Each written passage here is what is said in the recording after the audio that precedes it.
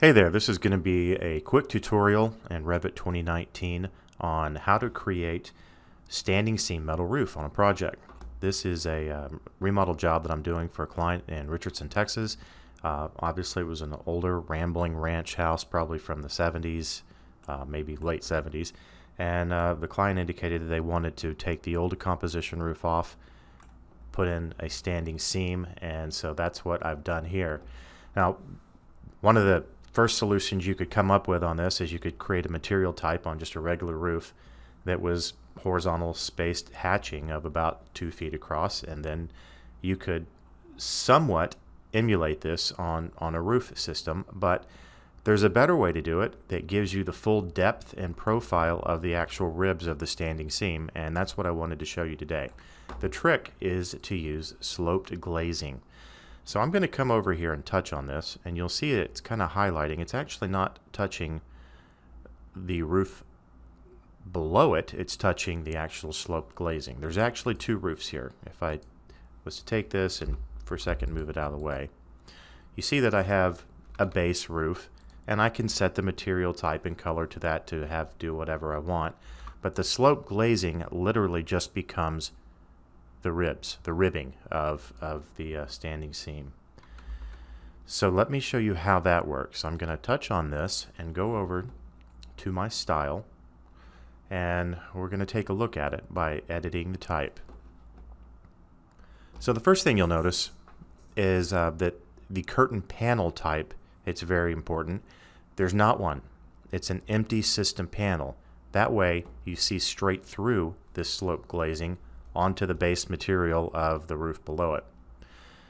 The grid that I have laid out, the first grid 1, is a fixed distance of 2 feet. You can obviously change that to whatever it is you want. I have it set to adjust for the size of the mullion. Grid 2, well, it doesn't exist, at least not for me in this size. I just wanted the horizontal lines to show up here, so it's set to none. And then we get down to grid 1's mullion size. I picked here a rectangular mullion, and I have a custom one created called standing seam. Let me go and show you what that is. I'm going to come over here and touch on this roof, and I'm going to use the tab key to select the components until I get an actual standing seam mullion here. Now I'm going to come over here and I'm going to edit type. And here's what you will see. It actually has a custom profile called metal roof seam attached to pick up its shape. So let me cancel here, and I'm going to go over and show you that this is the custom profile built. This is simply the profile shape that I wanted to emulate the raised ribbing of standing seam, and then I applied it to that mullion. So how do you make one of these roofs? Well, actually it's as easy as creating any roof. In fact, we can just go over here to architecture, to the roof command,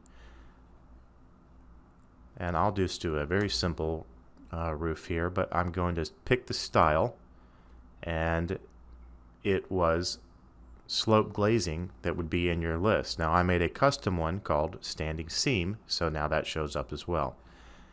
And I can, just for the sake of this quick demo, do a quick rectangular boundary on this plan, and perhaps set these to a roof slope of probably 5 and 12. I think that's what the original house was. And then when I hit OK, there's my sloped glazing. So again, you would have that simply laying over the top of the other roof system, and that's it. Pretty simple solution. If this is useful to you, please like and subscribe. I'll keep adding more later. Thank you.